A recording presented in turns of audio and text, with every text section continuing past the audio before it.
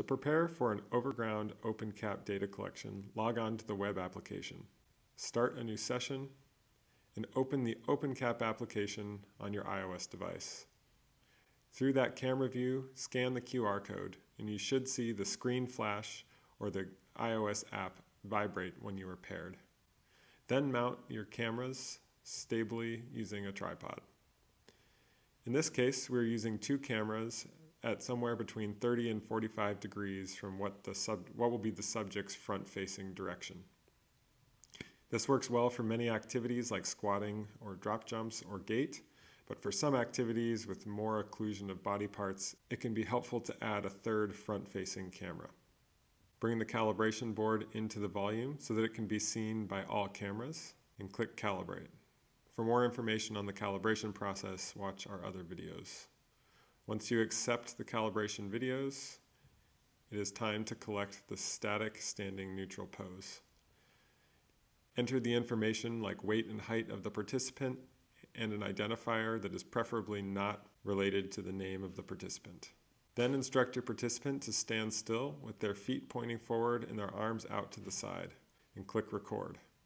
opencap will record a 2-second video that will be used to scale the model. You will then see videos of the subject as well as be able to visualize your capture volume. You can click Continue and begin collecting data. Type in the trial name and click Start Recording. And you can collect a variety of overground motions, such as a sit to stand,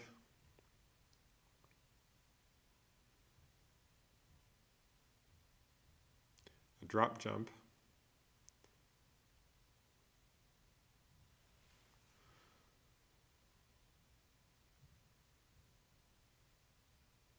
squats,